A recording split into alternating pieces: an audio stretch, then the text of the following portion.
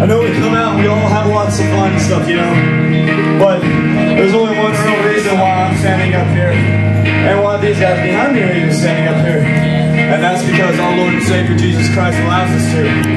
He is our #1 man, our home dog, our best friend, our father, anything. He can be anything you need him to be. He will never forsake you.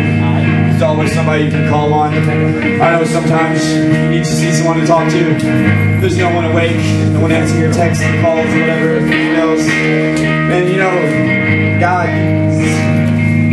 you can talk to him about anything. He's pretty real.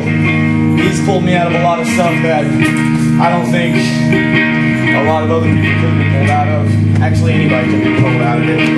Not without his help.